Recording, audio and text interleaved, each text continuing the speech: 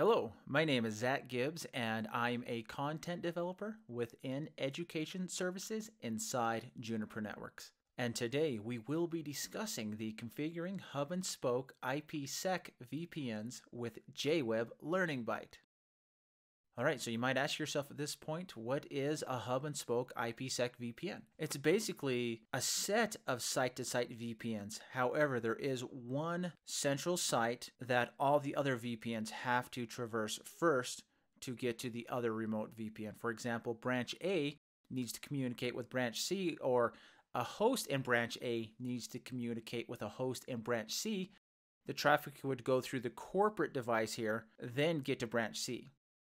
Okay, here is our example. We have three VSRXs, VSRX 1, 2, and 3, and we have two sets of users. User 1 is connected to VSRX 1, user 2 is connected to VSRX 3, and a server is connected to VSRX 2. And we need to provide secure communication between all of the users and the server. So we need to have bidirectional communication between those, and that communication needs to be secure. So in this example, a hub and spoke VPN would work perfectly. We can set VSRX 3 as the hub, and VSRX 1 and 2 are going to be the spoke devices. So let's go ahead and jump to the user devices and show that communication is not occurring successfully. So here is user 1, and attempting to ping the server, the pings are going to time out. So let's attempt to ping the user, or user 2 rather, and again, the ping is timing out. So let's go ahead and jump to the J-Web interface and configure a hub and spoke VPN to allow this communication. All right, so here is the J-Web interface for VSRX 3, and we're going to start on VSRX 3 since it is the hub device. So let's go ahead and jump to security, IPsec VPN, IKE phase 1 parameters, or phase 1 workspace that is. And let's go and create an IKE policy. We're just going to call this IKE pol. Set this to main mode. I'm going to use a predefined proposal. Click OK. Oh, that's right. We need to set the pre-shared key. I'm going to set that to Juniper. Click OK. And then the gateway. Select the gateway tab. I'm going to add a new gateway. We're just going to call this IKE gate. Policy IKE pol. External interface. Now we're going to set this to a loopback interface. And then we're going to leave the site-to-site VPN radio button selected, and this is going to be set up as a site-to-site VPN, but we're going to do a few specific things that'll turn this into a hub and spoke VPN, and I'll show you that as we go. So for the remote peer, we need to select, actually I do want to change this, the name to VSRX 1. We do need to name that uniquely, and we're going to set the peer to 10.11.11.1. Going to click the plus sign to add that, click OK, then select the IPsec phase 2 workspace, and select IPsec policy. Going to add a new policy. Call that IPsec pol. Set this just the basic predefined proposals. Click OK. Then under VPN, we're going to create a new VPN. We're going to call this VPN VSRX-1 because it's going to be going to VSRX1 remote gateway. Going to select the IK gate VSRX1 policy IPsec pol. Bind tunnel interface. We need to add the ST0 interface. Going to set the logical unit 0. We're going to put this in the internet zone. And then we're going to say numbered. I'm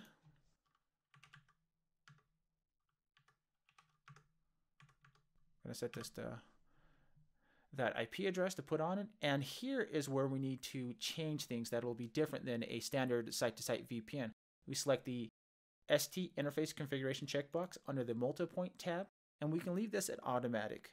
Now we might have to select manual and add in a manual next hop tunnel address if we're dealing with a device like one of the spokes is not a Juniper device, but in this case both or all three devices are Juniper devices, so we can select automatic and we can click OK.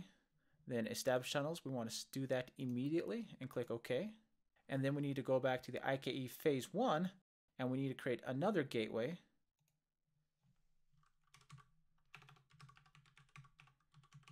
For VSRX 2, we can use the same policy. External interface, again, is going to be the loopback interface. And here we're going to set the 10.112.112.2 as the remote peer ID. And then we need to jump back to the IPsec phase 2 workspace, and we need to create another VPN here. And this is going to be the VPN VSRX-2 Our remote gateway is going to be IKE gate vSRX2. We use the same IPsec policy, same bind interface, or tunnel interface that is, and we select establish tunnels immediately. Click OK. Okay, so now we need to configure the static routing to put certain traffic into the tunnels. So we'll create a new static route, and we're going to create a static route. This is vSRX3. So we're going to create a static route to the 172.25.11.0. This is the user 1 subnet that is behind vSRX1. Set that subnet mask to 24. And here we need to add a next hop. Now, a thing to keep in mind here, we can't just select the interface, the ST0 interface. That's not going to work. So we need to configure the IP address of the ST0 interface that is associated with ST0 that is associated with vSRX1, and that's going to be the 192.168.1.1 address. And then we need to configure another static route for the server subnet. So 10.5.5.0, set the subnet mask to /24, and then we need to add in the IP address vSRX2's ST0 interface. Now, one thing to point out here is that the security policies have already been configured, and so keep in mind that we're skipping that part for the sake of time. Commit the configuration. Here is vSRX1, and we need to go to the IPsec VPN configuration. We're basically going to configure just a site-to-site VPN to vSRX3, which is the hub. So we can configure the policy. Set this to main mode. We need to match the parameters that we have set on the hub. Okay, then we have the gateway. We need to configure this as well. Select the policy we just configured, external interface. This is going to be GIGI3 for vSRX1. And then we need to set the remote peer address, which that is not it. It is actually 10.100.100.1 since we're using the loopback interface. We click OK. Then let's jump to phase 2, IPsec phase 2 workspace. Create a policy.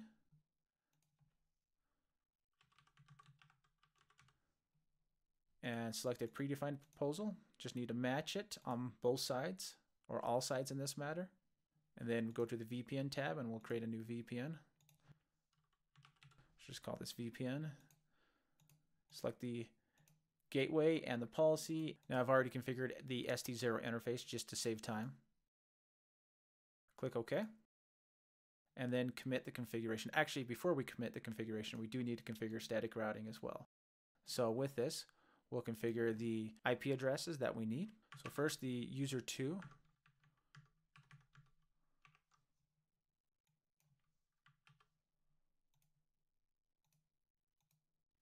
Set that to the ST0 interface. And then we need to create a route for the server range.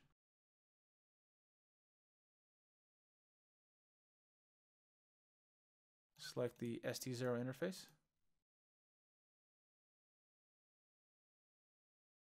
And then we need to commit the configuration.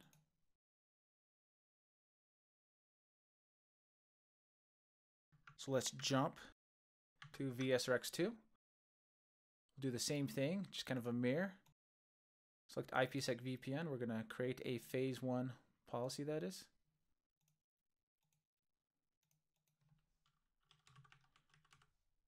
Change the mode to main. Predefined basic proposal works good. Juniper for the ASCII text password, the pre-shared key. And then we need to configure the gateway. Select the policy, external interface. This is just going to be GIGI2. And then the remote peer IP address. So we're going to be peering with the hub device here.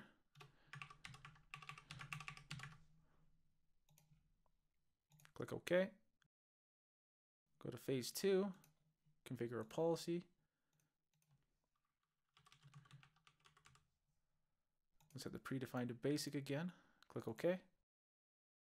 Then under VPN, we need to create a VPN. We're just going to call this VPN for quick to do it quickly, select the gateway and the policy interface, the bind tunnel. Again, this was configured previously on VSRX2, just like VSRX1, and note that this interface was also placed in the correct security zone as well in that process.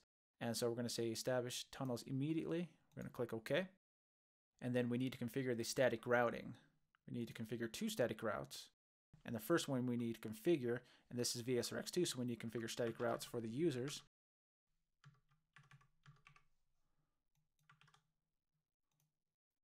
Set the static route to the next hop of the ST0 interface.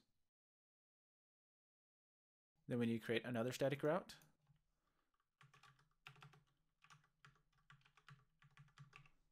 For the user 1 subnet.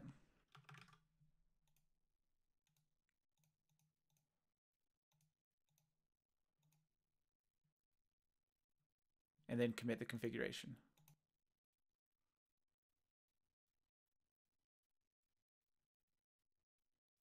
All right, here is user 1. Let's go ahead and attempt to ping user 2.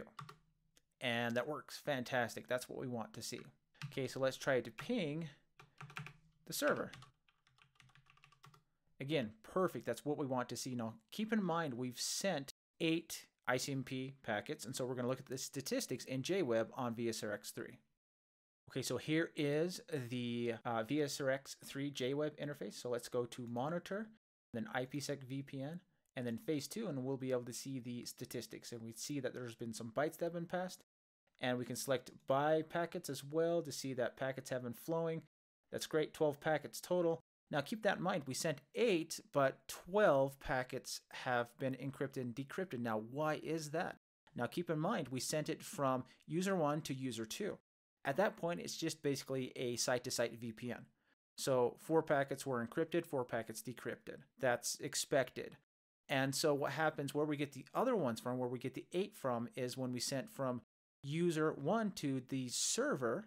And by doing that, traffic was decrypted on the hub device, which is VSRX3, and then re-encrypted to be sent to VSRX2 to reach the server. And one last thing I do want to show, if we click the IPsec SA tab, we see the different IPsec security associations from the different devices from VSRX1 and VSRX2.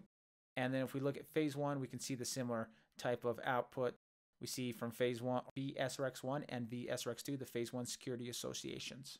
And we could jump to the other VSRX devices and view similar outputs. However, for the sake of time, we're going to not do that. So that brings us to the end of this learning byte. We discussed hub and spoke IPsec VPNs, and then we demonstrated how to configure them using J-Web. So as always, thanks for watching. Visit the Juniper Education Services website to learn more about courses. View our full range of classroom, online, and e-learning courses. Learning paths, industry segment and technology-specific training paths. Juniper Network's certification program, the ultimate demonstration of your competence. And the training community, from forums to social media. Join the discussion.